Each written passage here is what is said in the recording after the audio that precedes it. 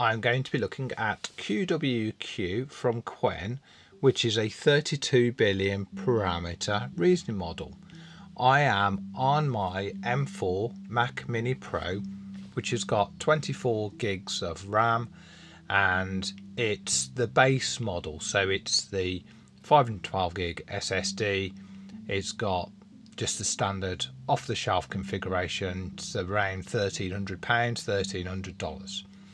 So according to Qwen, the QwQ reasoning model is a medium-sized model which is capable of performing competitively against DeepSeek R1 and OpenAI's O1 Mini. So what we tend to find is these stats are biased towards making the models look good, but when you're comparing a 32 billion parameter model against a 671 billion parameter model, even if it's only in certain benchmarks and in certain tests and we're getting similar types of performance, that's really interesting, especially for people who want to run those models locally and privately on their own computer. So there's no way on earth I'm going to be able to run a 671 billion parameter DeepSeek R1. I can run the distilled versions, and I have done in other videos, but this is the first model that's giving me DeepSeek like an OpenAI O1 Mini like performance on my M4 Mac Mini. So potentially really interesting state of affairs here, and something that's well worth experimenting with. It's been available for a couple of days now, so I have Ollama installed on my Mac, which is a very simple next type installation. I've already done a pull of and a run over of QwQ on this machine, but now I'm going to start putting it through its paces. Because it's a 20 gigabytes file, I wanted to do that rather than wait 2 or 3 hours beforehand. So I'm just going to rerun the Ollama run command. Down here I've got the GPU history, which we'll start to see kicking in. I've also got activity monitor, which demonstrates the memory and memory usage. So at the moment we're kind of all good. I'm just going to say hello, warm the model up. First time you run a model, because it's got to load that model into memory, it can take a little while longer than subsequent prompts. So, just be mindful that this one isn't that representative of the outcome that you can expect. Once this has completed the hello, what I will do, there we go, that's good. What I'll do is I'll actually exit out of Ollama, and I'm going to go back in with the dash verbose. So do another hello. And then I'm going to be getting stats around the tokens that are being used to generate the response and the overall response time. So it's just a really straightforward way of working out roughly how long things are taking. So there we go, 12.9 seconds. So not terrible considering the size of this model and the amount of resources that it's taking. So one of my standard tests is to ask a model to write 500 words about, let's try artificial intelligence. Now on the DeepSeek R1, the 32 billion parameter distilled version, this test takes around 90 to 120 seconds. So it'll be interesting to see how this one pans out.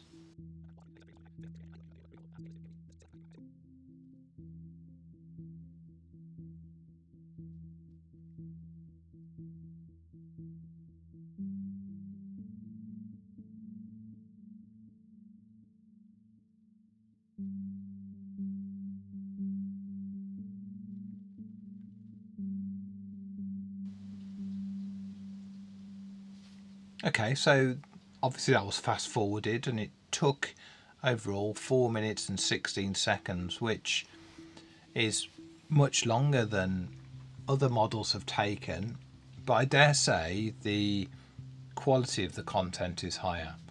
That's the thing that we just need to be mindful of, is if this is equivalent or competitive to a 671 billion parameter model on certain tasks, then it's reasonable to expect it's going to take longer to generate a response, especially if the quality of that response is higher. So I'm happy with 4 minutes, especially the way I have this Mac Mini set up. This is to process AI related tasks. My daily driver is a laptop. It's my M3 MacBook Pro, and then I offload certain tasks to this, so I can definitely hang around 4 or 5 minutes or 10 minutes for certain tasks to complete. One thing I noticed whilst that was completing its job was the memory pressure was kind of peaking a little bit, and it is right now. So even though the GPU is not functioning, so that's because obviously a large proportion of the memory is being utilised. 19 gigabytes of the whole system memory is being used by Ollama to host this model. So I'm going to try and ask it to produce some lyrics from a Beatles song.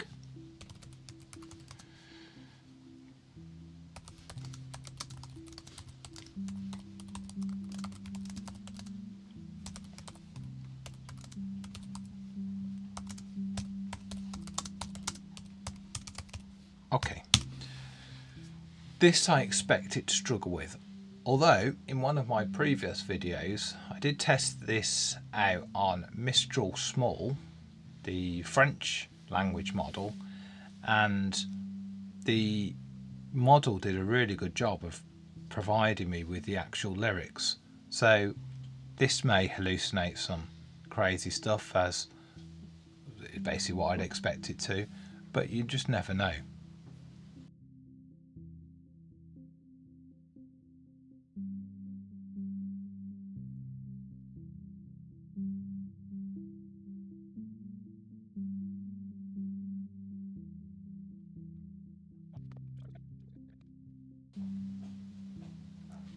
Okay, so that took 3 minutes 18 seconds and didn't do a very good job, especially the "you make poor boys like me grow long hair," not part of the lyrics. So hallucinated quite a fair bit there.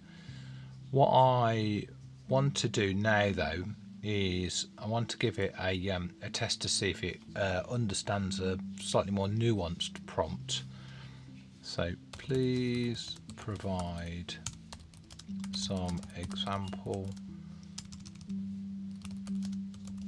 prompts for generative AI to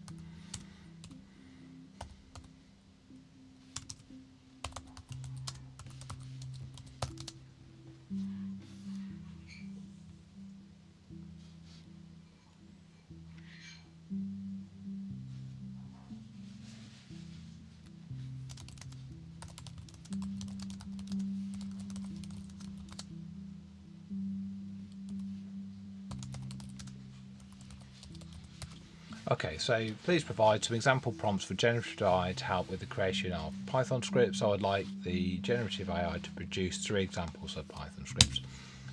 So what I'm getting at there is I don't want it to produce the scripts. I'd like it to produce some example prompts. So then I can then reuse those with the Gen AI to produce some Python scripts. be interesting to see how it gets on with that. I don't know if I've necessarily worded it very well, but you know, let's see if it riddles that out.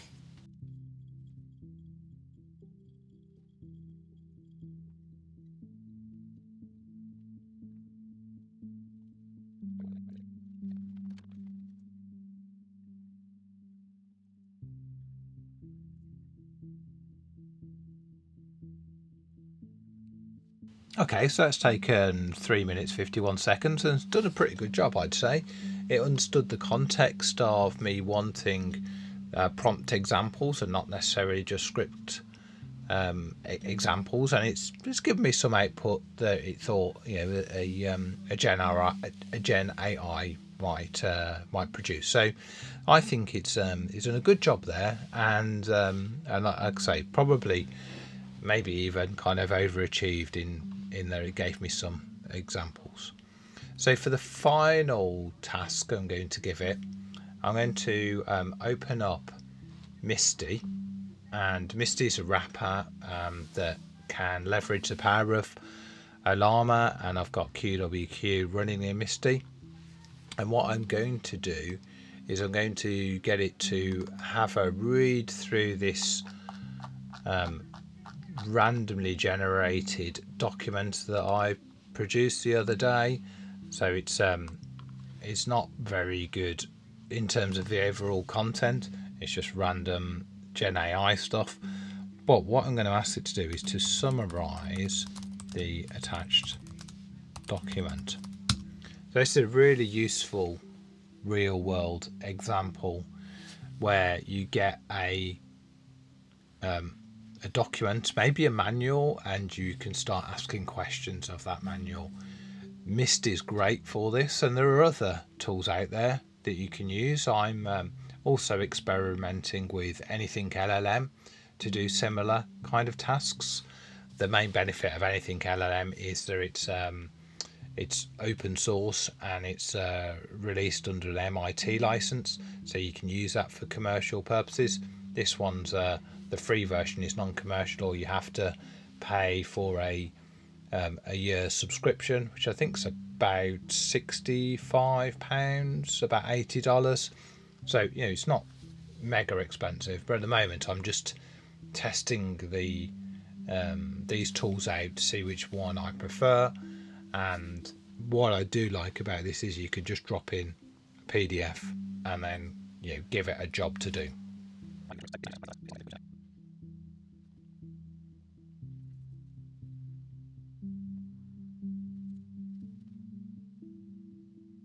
Right, so it's done a really good job there. It's actually gone through, critiqued the document, probably not what I was expecting.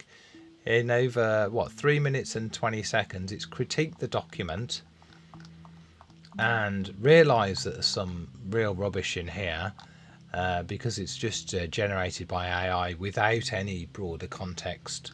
I just let it write 1,000 words on the topic. But it's spotted some errors. It's given me a lot more to go on than I assumed it would do. It's I think it's done a really good job, and I think this is the power of connecting these tools into applications like MSTY or Anything LLM to then start drawing out useful insights from the documents that you've got to hand. So I'm going to continue playing with MSTY. I'm going to continue playing with Anything LLM, and if I find anything really exciting to share with you guys, then I'll do that.